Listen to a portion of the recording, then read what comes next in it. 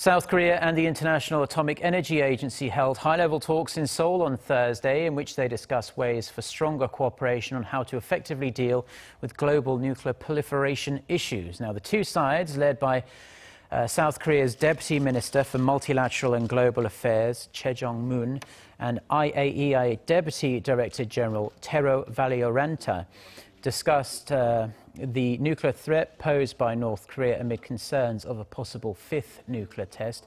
They also talked about ways to strengthen nuclear safety measures. This is the fourth round of consultations, which began in 2013 and comes ahead of an IAEA ministerial meeting on nuclear security later this year. That will be chaired by Seoul's Foreign Minister Byung-se.